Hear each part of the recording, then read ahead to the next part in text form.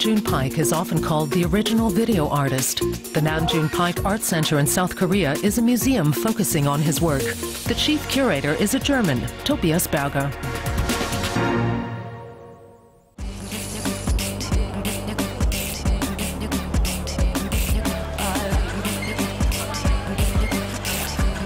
This is Boomtown, Seoul. South Korea's capital is a mixture of the explosively modern and deeply rooted tradition. A museum dedicated to Nam June Paik has opened nearby. He was a pioneer and, to many, the founder of video and media art.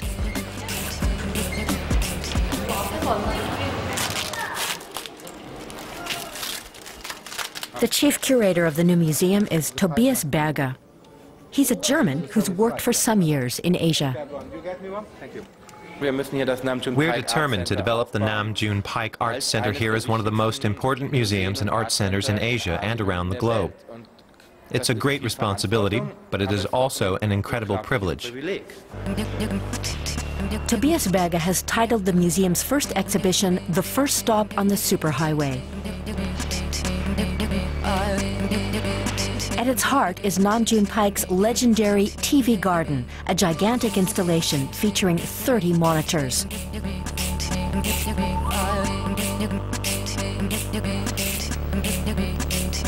Less well known around the world are his paintings using Korean characters, which show his minimalist side.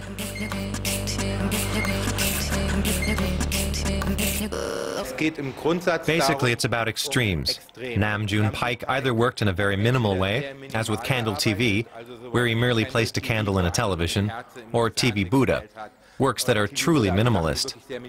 Or he was really over the top, creating enormous installations with hundreds of TV sets. They're very colorful and kitschy, but there was absolutely nothing in between. Nam June Paik was born in Seoul in 1932. He died in 2006 in Miami. He studied music in Tokyo and Germany. He worked at the Cologne Studio for Electronic Music, where he came across action art.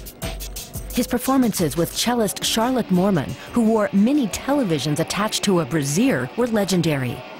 Videos and monitors played an increasingly important role, and Paik's work continued to be challenging. At the 1962 Neo-Dadaist Fluxus Festival in Wiesbaden, Paik stuck his head in a bucket of paint.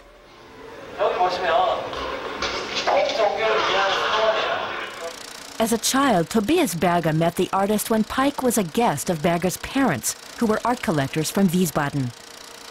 Now, a dream has come true for Berger.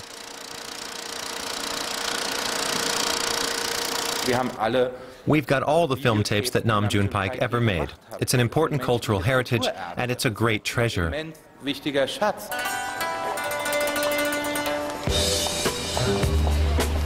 Tobias Berger and his wife and son moved to Seoul 6 months ago.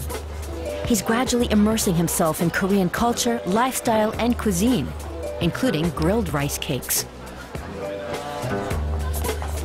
The art market in South Korea has been growing slowly. Seoul has its own artists' quarter. Here, the focus is more on quality than making a quick buck. The Sanjae Art Center displays works by young Korean artists like Bae Young-won. This is a library made of cardboard. Art as a social statement. At the Nam June Paik Art Center, works by Paik are flanked by those of other younger artists from Korea and other Asian countries.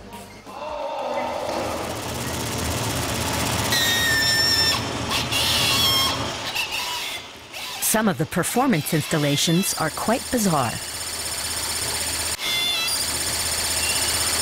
This is very exciting art, really informed. Many of these artists have studied in Europe and America, and they obviously studied with the right teachers, because what you can see at the moment is certainly without comparison in Asia. The artist and curator are indebted to the revolutionary spirit of Nam June Paik.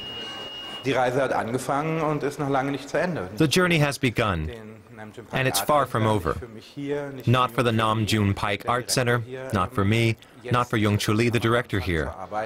Now we can start work. The archive, the 2,600 tapes by Nam June Paik, they have to be organized and archived.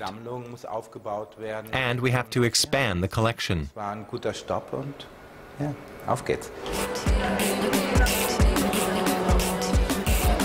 So there's plenty of work ahead for Tobias Berger.